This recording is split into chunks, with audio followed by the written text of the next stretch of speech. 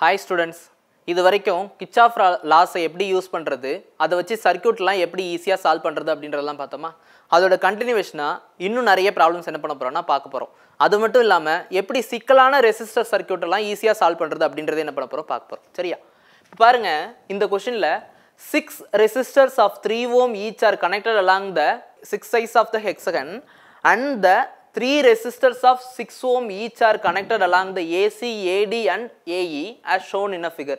The equivalent resistance between A and B. அதாவது இந்த மாதிரி ஒரு சர்க்யூட் என்ன பண்ணிட்டாங்க, கொடுத்துட்டாங்க. இந்த மாதிரி சர்க்யூட் நமக்கு கொடுத்துருவாங்க. இந்த சர்க்யூட்டை கொடுத்துட்டு இந்த A and Bக்கு ஈக்குவலண்ட் ரெசிஸ்டன்ஸ் என்னன்றது என்ன பண்ணுறாங்கன்னா கேட்குறாங்க. இந்த A and Bல ஈக்குவலண்ட் ரெசிஸ்டன்ஸ் என்னன்றது என்ன பண்ணுறாங்க கேட்குறாங்க. ஸோ இதை எப்படி சால்வ் பண்ணலாம் அப்படின்றத பாருங்களேன். இப்போ ரொம்ப ஈஸியான கொஷின், பார்க்குறதுக்கு டஃப் மாதிரி இது என்ன பண்ணலாம் தெரியலாம், ஆனால் இது ஒரு ஈஸியான கொஷின். இதில் ஏக்கும் பிக்கும் ஏக்கும் எஃப்க்கும் நடுவில் ஒரு 3 ohm இருக்கா, நல்லா கவனிங்க. இது ஒரு 3 ohm, இது ஒரு 3 ohm. இந்த 3 ohமும் 3 ohமும் எப்படி இருக்காங்க அப்படின்னா சீரீஸில் இருக்காங்க. பாருங்களேன், நடுவில் யாருமே இல்லை. இந்த 3 ohமும் 3 ohமும் எப்படி இருக்காங்க, சீரீஸில் இருக்காங்க. சீரீஸில் இருக்கா? அப்போ இது ரெண்டையும் என்ன பண்ணிடலாம், டேரெக்டாக ஆட் பண்ணிடலாமா? ஆட் பண்ணிட்டோம் அப்படின்னா கிடைக்கிற ரெசிஸ்டன்ஸ் இப்படி இருப்பாங்க. நல்லா கவனிச்சுக்கோங்க, கிடைக்கிற ரெசிஸ்டன்ஸ் இப்படி இருப்பாங்க, 6 ohm. சரியா? 6 3 3 இவங்க என்னது 6. இப்போ இந்த 6 இந்த 6 எப்படி இருக்கு, இந்த 2 பாயிண்ட் இணைஞ்சிருக்கு, இந்த 2 பாயிண்ட் இணைஞ்சிருக்கு. அப்போ 2 பேரும் எப்படி இருக்காங்கன்னு அர்த்தம், பேரலா இருக்காங்கன்னு அர்த்தம். இப்போ இவங்க 2 பேருக்கு ரிசல்டன்ட் எப்படி கண்டுபிடிக்கலாம், நமக்கு ரிசல்டன்ட் கண்டுபிடிக்கிறது தெரியும் இல்லையா. பேரலா 2 சர்க்யூட் சேமான ரெசிஸ்டன்ஸ் இருந்துச்சுன்னா, இப்போ எக்ஸாம்பிளுக்கு இங்கே ஒரு 2 ohm இருக்கு, இங்கே ஒரு 2 ohm இருக்கு அப்படின்னா இந்த பேரலல் சர்க்யூட்டோட ரிசல்டன்ட் கண்டுபிடினா என்ன பண்ணிடலாம், 1/2 + 1/2 2/2 கேன்சல் பண்ணால் என்னது 1 கிடைக்கும். அதாவது அந்த ரெசிஸ்டன்ஸோட வேல்யூ டிவைடட் பை என்னது, எத்தனை ரெசிஸ்டன்ஸோ அத்தனை. சரியா? இப்போ எங்கே என்ன இருக்குது, ஒரு 6 இருக்குது, இதுவும் 6. அப்போ டோட்டலாக என்ன ஒரு ரிசல்டன்ட் ரெசிஸ்டன்ஸ் 6/2. தொகுப்பின் மின்தடை என்ன கிடைக்கும், 6/2 which is 3 கிடைக்குமா. இப்போ நான் அதை தெளிவாக டிஃப்ரென்ஷியேட் பண்ணி எழுதுகிறேன் பாருங்கள். இப்போ இதை ரெண்டையும் கண்டுபிடிச்சதுக்கப்புறம் நமக்கு இங்கே ஒன்று கிடைக்குது, அதுதான் என்னது 3. அதுதான் என்னது 3. சரியா? இப்போ இதெல்லாம் போயிடுச்சு, இதெல்லாம் என்ன பண்ணிடுச்சு, போயிடுச்சு. சரியா? இப்போ இங்கே ஒரு 3 இருக்குது, இங்கே ஒரு 3 இருக்குது. இந்த 3யும் இந்த 3யும் இப்படி பாருங்களேன், இது ரெண்டும் எப்படி இருக்குது, சீரீஸில் இருக்குது. இது ரெண்டும் எப்படி இருக்குது, ஒன்னோட ஒன்று சீரீஸில் இருக்குது. இப்போ இந்த 3 இந்த 3யும் ஆட் பண்ணால் நமக்கு என்ன கிடைக்கும், 6 கிடைக்குமா, 6 கிடைக்குமா. அப்போது இங்கே ஆட் பண்ணதுக்கப்புறம் இருக்கிறது என்னது, இந்த ரெசிஸ்டன்ஸ் சர்க்யூட். ஸோ இது என்னது 6, ஆட் பண்ணதுக்கப்புறம் என்னது 6. பாருங்கள், இது ஒரு 6, இது ஒரு பாயிண்ட், இது ஒரு பாயிண்ட். 2 பாயிண்ட் எப்படி இருக்குது, பேரலாக இருக்கா. 2 பாயிண்ட் எப்படி இருக்குது, பேரலாக இருக்கா. அப்போ இது ரெண்டையும் கால்குலேட் பண்ணால் நமக்கு ஒரு ரிசல்டன்ட் கிடைக்குமா. அந்த ரிசல்டன்ட் எப்படி இருக்காரு, இது ரெண்டையும் கால்குலேட் பண்ணால் கிடைக்கிற ரிசல்டன்ட் 3 ohm. கிடைக்கிற ரெசிஸ்டன்ஸ் 3 ohm. ஏன்னா இதுவும் 6, இதுவும் 6, 6/2 என்னது 3 ohமா. இப்போ இந்த 3 இந்த 3 எப்படி இருக்குது, சீரீஸில் இருக்குது. அப்போ ரெண்டையும் ஆட் பண்ணால் நமக்கு ஃபைனலாக எப்படி கிடைக்குது, ஃபைனலாக கிடைக்கிறத இங்கே எடுத்து எழுதிக்கிறேன் பாருங்கள். இது இது இது ரெண்டையும் ஆட் பண்ணால் என்ன கிடைக்குது நமக்கு 6. இது இல்லாமல் இங்கே யார் இருக்கா, ஒரு 6, இங்கே ஒரு 6, இங்கே ஒரு 6. இது இல்லாமல் இங்கேருந்து யார் இருக்கா, ஒரு 3 இருக்காரு, கீழே ஒரு 3 இருக்காரு. சரியா? பார்க்கலாமா. இப்போ பாருங்க, இந்த ரெண்டும் எப்படி இருக்காங்க, சீரீஸில் இருக்காங்களா. இந்த ரெண்டும் எப்படி இருக்காங்க, சாரி, இந்த ரெண்டும் எப்படி இருக்காங்க, பேரலாக இருக்காங்க. இந்த பாயிண்ட்ன்றது என்னது ஏ பாயிண்ட், இந்த பாயிண்ட்ன்றது பி பாயிண்ட். சரியா? இவங்க 2 பேரும் பேரலாக இருக்காங்க. அப்போ இவங்க 2 பேரையும் சால்வ் பண்ணால் நமக்கு கிடைக்கிற ஈக்குவேஷன் எப்படி கிடைக்கும் பாருங்க. சரி, கிடைக்கிற ஃபைனல் ரிசல்டன்ட். ஸோ இது 6, அப்போ இதுவும் என்ன கிடச்சிரும் 3. ஸோ நான் இந்த மாதிரி போட்டுக்கிறேன். இங்கே என்ன இருக்குது, ஒரு 3, இங்கே அந்த 3 அப்படியே இருக்குது. ஸோ இது ஏ, இது என்னது பி. சரியா? இப்போ இங்கே இருக்க 3யும் இங்கே இருக்க 3யும் எப்படி இருக்குது, சீரீஸில் இருக்கா. அப்போ இது ரெண்டையும் ஆட் பண்ண என்ன கிடைக்கும், உனக்கு 6 கிடைக்குமா. அப்போ ஃபைனலாக ஏன்ற பாயிண்ட்லேருந்து மேலே ஒரு 6, கீழே ஒரு 3 ohm. ஸோ இது ஏ, இது பி, இது என்னது 3 ohm. சரியா? ஸோ 6, இது 3 3 ohm. இப்போ இது ரெண்டுத்துக்கும் ஆன்சர் கண்டுபிடிச்சா என்ன கிடைக்கும். ஸோ 1 இதுக்கு ஈக்குவலன்ட் கண்டுபிடிக்கணும்னா 1/r which is equal to 1/6 + 1/3 இல்லையா. அப்போது 3/6 கிடைக்குமா நமக்கு, 3/6. அப்போ என்னது 1/2. 3/6 கிடச்சுன்னா என்னது 1/2. அப்போ r is equal to என்ன கிடைக்குது நமக்கு 2 ohmனு என்ன பண்ணுது ரிசல்டன்ட் நமக்கு கிடைக்குது. சரியா? அப்போ r is equal to இந்த சர்க்யூட்டில் என்னது 2 ohm. சரியா? இப்போ இங்கே இருக்கிறது என்னது 6, இங்கே இருக்கிறது என்னது 3. இந்த 6ம் 3யும் எப்படி இருக்காங்க, பேரலாக இருக்காங்க. பேரலாக இருந்தாங்கன்னா என்ன பண்ணுவேன், 1/6 + 1/3 அப்போ மல்டிப்ளை பண்ணும்போது உனக்கு என்ன கிடைக்கும் 3/6 கேன்சல் பண்ணால் 1/2 அப்போ 2 ஓம் தான் என்னது இதுக்கான ஆன்சர். அப்போது இந்த சர்க்யூட்டோட ரிசல்டன்ட் வேல்யூ என்ன கிடைக்குது நமக்கு 2 ஓம்னு என்ன பண்ணுது கிடைக்குது. சரியா, இது நான் மறுபடியும் உங்களுக்கு சொல்கிறேன் பாருங்கள் ஒரு தடவை. இப்போது இங்கே இவனும் இருக்கான், இவனும் சீரீஸில் இருக்கான், அப்போ ஆட் பண்ணா 6. இவனும் பேரலாக இருக்கான், அப்போ என்ன வரும் 3 வரும். திரும்ப இவனும் சீரீஸில் இருக்கான், ஆட் பண்ணால் 6. அந்த 6ம் இவனும் பேரலாக இருக்கான், ஆட் பண்ணால் 6/2 என்ன வரும் 3. அப்போ இந்த 3யும் இந்த 3யும் எப்படி இருக்குது சீரீஸில் இருக்குது, ஆட் பண்ணால் 6. அந்த 6ம் இந்த 6ம் பேரலாக இருக்குது, பேரலாக ஆட் பண்ணால் 3. இங்கே ஒரு 3 இங்கே ஒரு 3, ரெண்டு 3யும் சீரீஸில் இருக்குது. அப்போ 3 + 3 என்னது 6. அப்போ ஒரு 6 ஒரு 3, 6ம் 3யும் எப்படி இருக்குது பேரலாக இருக்குது. பேரலாக இருக்குன்னா 1/6 + 1/3. அப்போ என்ன வரும் 1/6 + 2/3, 3/6 கேன்சல் பண்ணால் என்ன வரும் 1/2. அதான் என்னது ஆன்சர் 2ன்னு என்ன பண்ணோம் நம்ம பார்த்தோம். சரியா, ஸோ இந்த மாதிரி சர்க்யூட் ப்ராப்ளத்தை என்ன பண்ணணும் எளிமையாக என்ன பண்ணணும் அணுக கற்றுக்கணும். சரியா, கொஞ்சம் தெளிவாக ஒவ்வொரு சர்க்யூட்டாக போட்டு பார்த்தீங்க அப்படின்னா என்ன பண்ணணும், இதுலேருந்து இது சீரீஸில் இருக்கா, இதுலேருந்து இது பேரலாக இருக்கான்னு பார்த்தாலே என்ன பண்ணணும் நமக்கு தெரிஞ்சிடும். சரியா, அடுத்தது பாருங்க, a wire of resistance 12 ohm per meter is bent to form a complete circle of radius 10 cm. The resistance between the two diametrically opposite point A and B shown in a figure. சரியா, இங்கே ஒரு படம் நமக்கு என்ன பண்ணியிருக்காங்கன்னா கொடுத்துருக்காங்க. இந்த படத்தில் இருக்கிற மாதிரி ஒரு ஒயரை என்ன பண்ணியிருக்காங்கன்னா இப்படி பெண்ட் பண்ணியிருக்காங்களாம். அதோட ஸ்பெசிஃபிக் ரெசிஸ்டன்ஸ் விச் இஸ் அதோட ரெசிஸ்டன்ஸ் பர் லென்த் என்ன பண்ணிட்டாங்க கொடுத்துட்டாங்க 12 ohm per மீட்டருக்கு என்ன பண்ணுது இருக்குது. சரியா, 12 ohm per மீட்டர். அப்போ ஒரு மீட்டருக்கு இருக்க ரெசிஸ்டன்ஸ் எவ்வளோ சொல்லியிருக்காங்க 12 ohm. சரியா, அப்போது ரெசிஸ்டன்ஸ் பர் மீட்டர்னு நான் எழுதிக்கிறேன். ரெசிஸ்டன்ஸ் பர் மீட்டர் என்ன கொடுத்துருக்காங்க 12 ohm. 12 ohm இருக்குன்ற மாதிரி என்ன பண்ணுறாங்க கொடுத்துருக்காங்க. bent to form a complete circle of radius. இப்படி ஒரு சர்க்கிளை ஒன்று ஃபார்ம் பண்ணியிருக்காங்க. இதோட ரேடியஸ் என்னது 10 cm. இதோட ரேடியஸ் என்னவா 10 cm சர்க்கிள் என்ன பண்ணியிருக்காங்க ஃபார்ம் பண்ணியிருக்காங்க. The resistance between the two diametrically opposite point. இந்த பாயிண்ட்டுக்கும் இந்த பாயிண்ட்டுக்கும் உள்ள ரெசிஸ்டன்ஸ் என்னன்னு கேட்குறாங்க. இது எப்படி கண்டுபிடிக்கணும், இது ஒரு பாயிண்ட்டு இது ஒரு பாயிண்ட் இல்லையா, இது ஒரு பாயிண்ட் இது ஒரு பாயிண்ட், இந்த பாயிண்ட் என்னது ஏ, இந்த பாயிண்ட் என்னது பி. இந்த ஏக்கும் பிக்கும் நடுவில் என்ன ரெசிஸ்டன்ஸ் கேட்குறாங்க பாருங்க. டோட்டல் லென்த் என்னவா இருக்குன்னா பாதியாக இருக்குது. டோட்டல் லென்த் என்னவா இருக்குது பாதியாக இருக்குது. பாதியாக இருக்குன்னா அதை வச்சு என்ன பண்ணிட்டு நம்மளால கண்டுபிடிச்சிருமா. முதல்ல டோட்டல் லென்த்தை எப்படி கண்டுபிடிக்கிறது, ரேடியஸ் என்ன கொடுத்துருக்காங்க 10 cm கொடுத்துருக்காங்க. சர்க்கம்ஃபரன்ஸ் ஆஃப் தி சர்க்கிள் தான் இதோட லென்த்தா, சர்க்கம்ஃபரன்ஸ் ஆஃப் தி சர்க்கிள் தான் இதோட லென்த்தா. சர்க்கம்ஃபரன்ஸ் ஆஃப் தி சர்க்கிள் என்னது 2πr. அப்போது length of the wire is equal to என்ன சொல்லலாம் 2πrன்னு சொல்லலாமா, என்ன சொல்லலாம் 2πrன்னு சொல்லலாமா. இப்போ 2πrனா ஆரோட வேல்யூ என்ன கொடுத்துருக்காங்க 10 cm. அப்போது 2 × π × r 10 × 10⁻⁻² இல்லையா. ஏன்னா அது என்னது சென்டிமீட்டரில் கொடுத்துருக்காங்க. சென்டிமீட்டர் கொடுத்துரு மீட்டரில் கன்வெர்ட் பண்ணும்போது நமக்கு என்ன பண்ணும் இந்த மாதிரி கிடைக்கும். சரியா, அப்போது நமக்கு ஃபைனலாக என்ன கிடைக்குது 2π × 10⁻⁻1. அப்படி இல்லைனா இதை எப்படி எழுதலாம் 0.2 πன்னு எழுதலாமா. ஸோ லென்த் எவ்வளோ கிடச்சிருக்கு நமக்கு 0.2 π. சரியா, ஸோ அப்போ நமக்கு இங்கே சர்க்கிளில் ஃபார்ம் பண்ணியிருக்க லென்த் எவ்வளோ, so total length is equal to 0.2 π. சரியா, டோட்டல் லென்த்து தான் அந்த சர்க்கிள் இருக்கா இல்லை, அது பாதி லென்த்து தான் இங்கே இருக்குது, இங்கே இருக்குது, மீதி லென்த்து கீழே இருக்குது. நான் இந்த மாதிரி சர்க்கிள் என்ன பண்ணுறேன் இப்படி போட்டுக்கிறேன் A and B. So total length 0.5னா இங்கே இருக்க லென்த் என்னது 0.15, இங்கே இருக்க லென்த் என்னது 0.15. சரியா, இப்போ நமக்கு 1 மீட்டர் லென்த்துக்கு எவ்வளோ ரெசிஸ்டன்ஸ்னு கொடுத்துறாங்க. 1 மீட்டர் லென்த்துக்கு 12 ohm ரெசிஸ்டன்ஸ் இருக்கான். 1 மீட்டர் லென்த்துக்கு 12 ohm ரெசிஸ்டன்ஸ் இருக்கான். அப்போ லென்த் இன்ட்டு 12 போட்டால் அதுக்கான ரெசிஸ்டன்ஸ் எவ்வளோன்னு தெரிஞ்சிருமா. இப்போ 1 மீட்டர் லென்த்துக்கு 12 ohmனா 2 மீட்டருக்கு 2 × 12, 3 மீட்டருக்கு 3 × 12, 5 மீட்டருக்கு 5 × 12. அப்போ நமக்கு எவ்வளோ லென்த்துன்னு தெரியும். அந்த லென்த் இன்ட்டு 12 போட்டோம்னா நமக்கு என்ன கிடைச்சிடும் இதுக்கான ரெசிஸ்டன்ஸ் கிடைச்சிடும். சரியா, அப்போது resistance for half circle, half சர்க்கிளுக்கு எவ்வளோ அப்படின்னா 0.2 × ஹாஃப் சர்க்கிளோட லென்த் என்னது 1 தானே, 0.1 π இன்ட்டு இங்கே என்ன இருக்குது 12 இருக்கா, 0.1 π × 12. அப்போ எவ்வளோ கிடைக்கும் 1.2 π.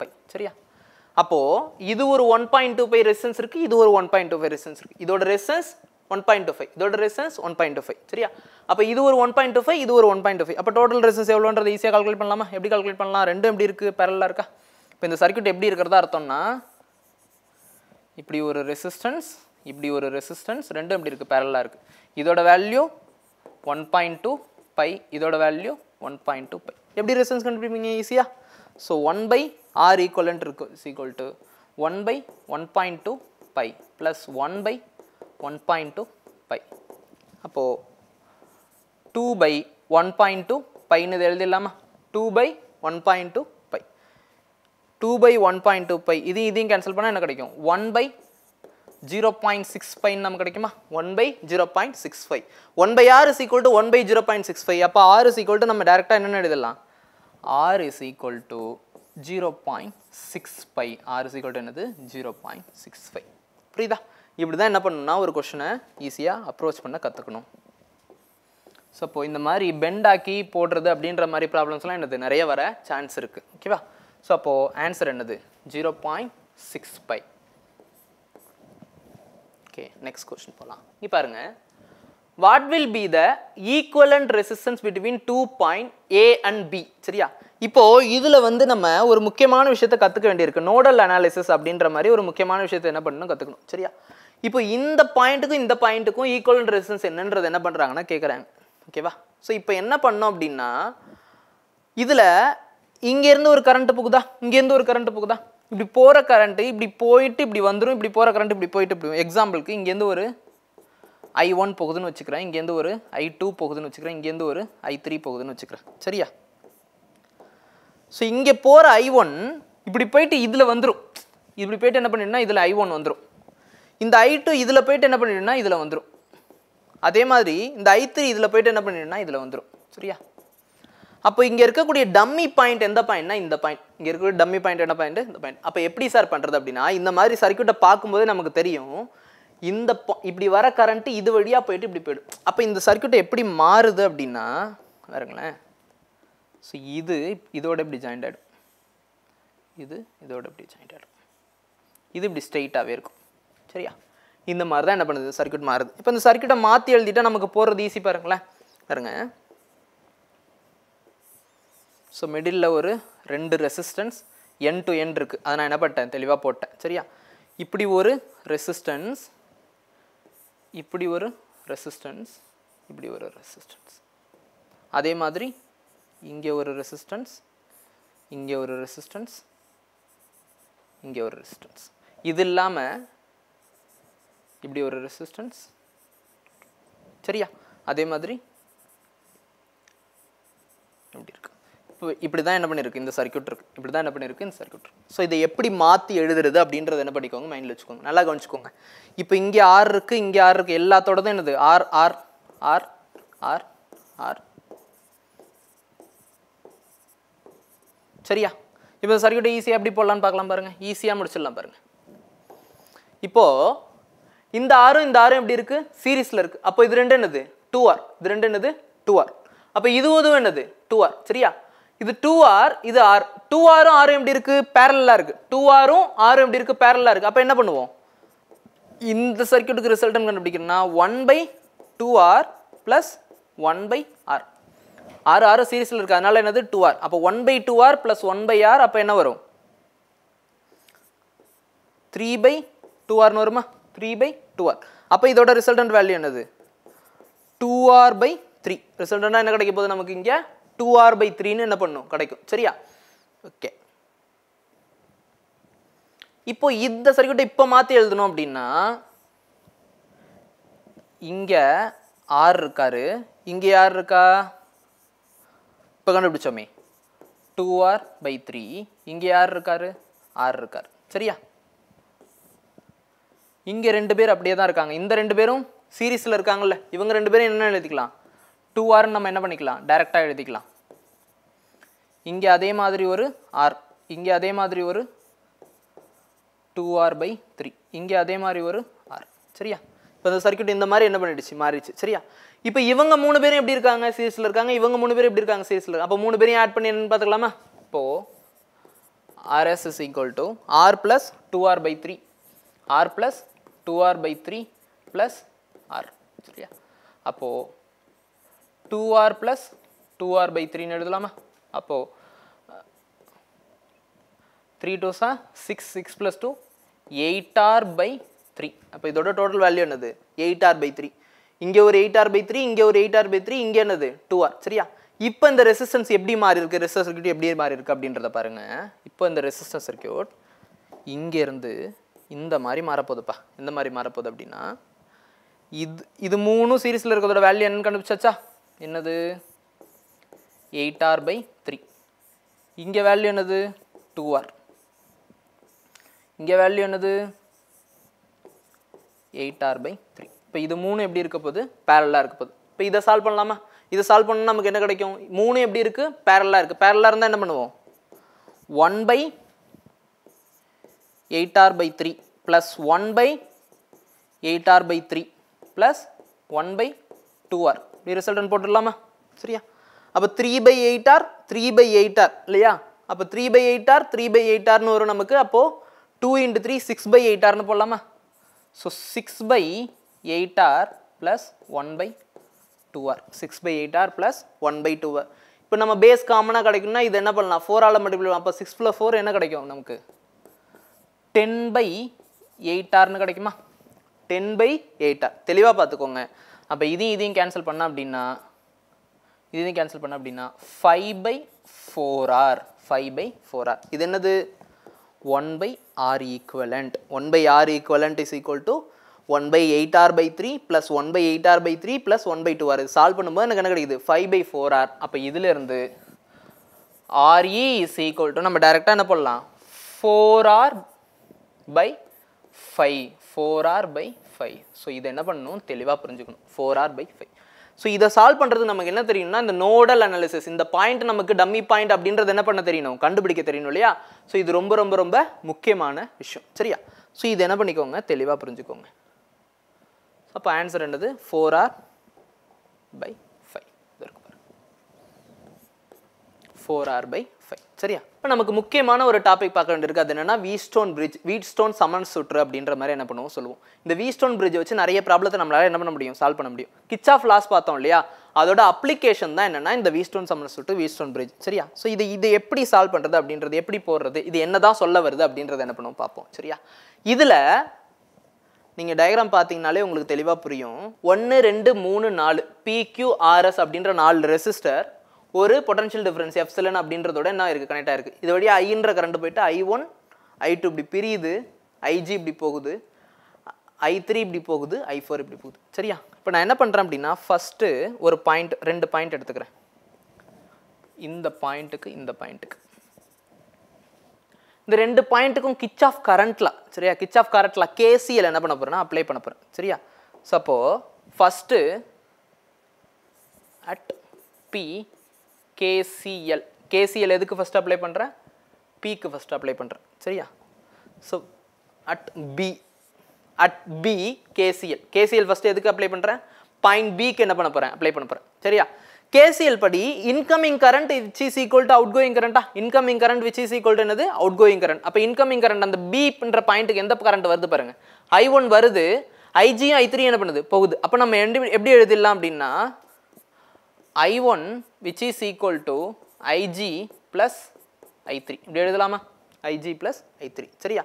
இதுல ஒரு கண்டிஷனை மட்டும் ஞாபகம் வச்சுக்க போறோம். இப்போ நம்ம இது வழியா இது கால்வனோமீட்டர் தானே, இந்த பொட்டன்ஷியல் டிஃபரன்ஸ் இன்க்ரீஸ் பண்ணி இது வழியா வர கரண்ட் என்ன ஆக போறோம்னா 0 ஆக்க போறோம். இது வழியா வர கரண்ட் என்ன ஆக போறோம் 0 ஆக போறோம். அப்ப இந்த டேர்ம் என்ன ஆக போகுது 0 ஆக போகுது. இந்த டேர்ம் 0 ஆக போகுது த்ரூ அவுட் த ஈக்குவேஷன். அப்போ நீ டைரக்டா என்ன எழுதலாம் I1 is equal to I3 ன்னு எழுதலாமா.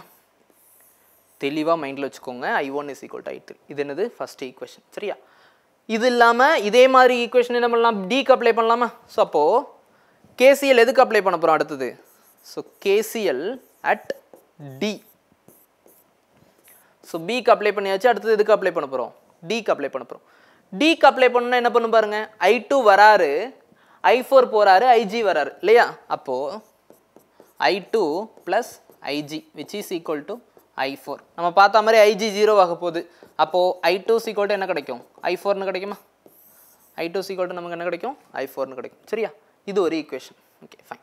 ஸோ இதை மைண்டில் வச்சுக்கிட்டு இதுக்கப்புறம் நம்ம என்ன பண்ண போகிறோம் அப்படின்னா இதே சர்க்யூட்ஸ்க்கு கிர்ச்சாஃப் கரண்ட் லா அப்ளை பண்ணோம்ல, அடுத்தது என்ன பண்ண போகிறோம்னா கிர்ச்சாஃப் வோல்டேஜ் லாவை என்ன பண்ண போகிறோம்னா அப்ளை பண்ண போகிறோம். சரி, ஃபஸ்ட்டு என்ன சர்க்யூட் பார்க்க போகிறோம் அப்படின்னா அதை பாருங்களேன். இதில் ஃபஸ்ட்டு இந்த சர்க்யூட் ABDA ABDA சரியா, ABDA. இந்த ABDAக்கு மட்டும் ஃபஸ்ட்டு என்ன பண்ணலாம், கிர்ச்சாஃப் வோல்டேஜ் ரூல் அப்ளை பண்ணி பார்ப்போம். ஸோ ஃபார் ABDA என்ன அப்ளை பண்ண போகிறோம், KVL கிர்ச்சாஃப் வோல்டேஜ் லா. பாருங்க, I1P மைனஸ் போடணுமா, என்ன பண்ணும், கரண்டோட டைரக்ஷன்லேயே நம்ம போகிறோன்னா என்ன பண்ணுவோம், மைனஸ் போடுவோமா. அப்போ I1P IG இதோட ரெசிஸ்டன்ஸ் நான் என்னன்னு வச்சுக்கிறேன், ஜின்னு வச்சுக்கிறேன். இது ஆப்போசிட்டில் வருதா, அப்போ இது என்ன பண்ணும், நம்ம போகிற டைரக்ஷன்லேயே போனால் மைனஸ், நம்ம போகிற டைரக்ஷனுக்கு ஆப்போசிட்டில் போனால் என்னது ப்ளஸ். சரியா, அப்போ இதை வச்சு எழுதும்போது நம்ம எப்படி எழுதுவோம் அப்படின்னா I1 மைனஸ் I1P, நம்ம போகிற டைரக்ஷன்லேயே போனால் மைனஸ் IGG. திரும்ப இங்கே பார்த்தீங்கன்னா தெரியும், நம்ம போகிற டைரக்ஷன் இது, இப்படி போகிறோம், இது ஆப்போசிட்டில் வருது, அப்போ இது மட்டும் என்னது ப்ளஸ்ஸு. அப்போது ப்ளஸ் I2 இங்கே இருக்க resistance R which is equal to 0. சரியா, இப்போ இவர் என்ன ஆக போகிறோம்னா 0 ஆக, அப்போ இந்த டேர்ம் என்ன ஆகிடும், 0 ஆகிடுமா. அப்போ இதை எப்படி எழுதலாம்னா I1P which is equal to என்னது I2R. சரியா, ஸோ இந்த ஈக்குவேஷன் என்ன பண்ணிக்கோங்க, மைண்டில் தெளிவாக வச்சுக்கோங்க. ஓகேவா, இப்போது இதுக்கு அப்ளை பண்ணோம்ல, இதே மாதிரியே கிர்ச்சாஃப் வோல்டேஜ் ரூல் நம்ம எந்த சர்க்யூட்டுக்கு அப்ளை பண்ண போகிறோம் அப்படின்னா இதுக்கு ஃபுல்லாத்துக்கும் இந்த ஹோல் சர்க்யூட்டுக்கு என்ன பண்ணுவோம், அப்ளை பண்ணுவோம். பாருங்கள், இந்த ஹோல் சர்க்யூட்டுக்கும் அப்ளை பண்ணோம் அப்படின்னா I1P I3Q நம்ம போகிற டைரக்ஷன்லேயே போகிறாங்க, ஆனால் இவங்க ரெண்டு பேரும் என்ன பண்ணுறாங்க, ஆப்போசிட்டில் வராங்க. ஆப்போசிட்டில் வந்தால் ப்ளஸ், நம்ம போகிற டைரக்ஷனில் போனால் என்னது மைனஸ். சரி, அப்போ எப்படி எழுதலாம், I1P minus I1P minus I3Q which is equal to sorry plus I2R plus I4S which is equal to என்னது 0வா. இப்போ இதை ரீட் பண்ணால் I1P plus I3Q minus term மட்டும் ஒரு பக்கம் எடுத்துகிட்டு வந்து மீதி டேர்ம் என்ன பண்ணுறேன் அதே இடத்துல வச்சுக்கிறேன்.